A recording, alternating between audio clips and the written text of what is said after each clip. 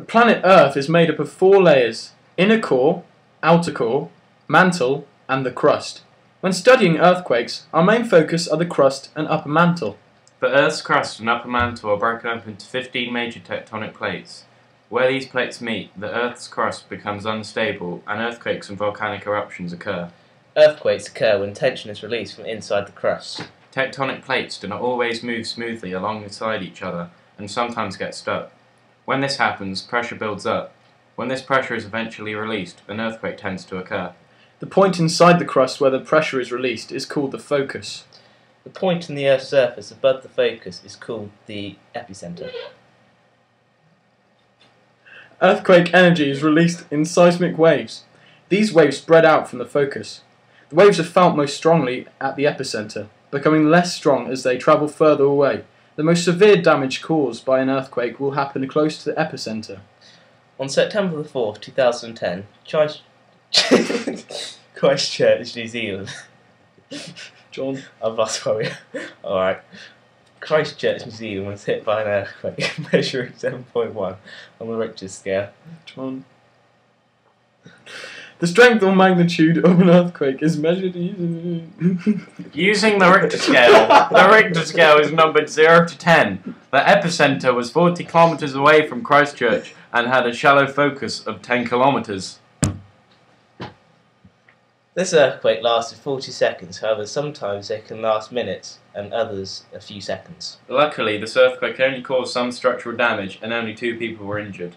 In less economically developed countries, LEDCs, such as Haiti, the damage is much more worse, as there is a lack of infrastructure and unfortunately, facilities... Fatalities. Well, much greater than that of Christchurch.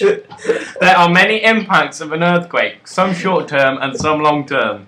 People may be killed or injured, homes may be destroyed, transport and communication links may be disrupted, water pipes may burst and water supplies may be contaminated. Shops and businesses may be destroyed.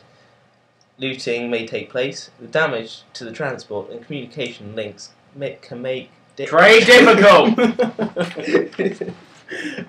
The built landscape may be destroyed. Fires can spread due to gas pipe explosions. Fires can damage areas of woodland. Landslides may occur. Tsunamis may cause flooding in coastal areas.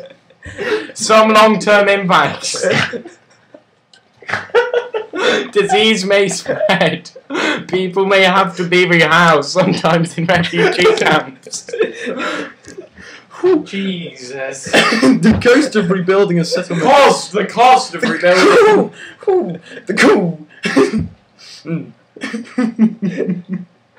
The cost of rebuilding a settlement is high. Investment in the area may be focused only on repairing the damage caused Jonny by the earthquake. Income could be lost. Important natural and human landmarks may be lost. The most famous earthquakes from the past decade include Japan 2011, Christchurch 2010 and 11, Haiti 2009. These are always useful case studies to involve in your exam answers. Ensure you know at least 2 case studies, preferably one from an LDC and one from an enemy DC for a comparison. Thanks guys, it's been a blast. Hope you've enjoyed it. And if you did, please feel free to like and subscribe for more ridiculously riveting revision podcasts that students are raving about.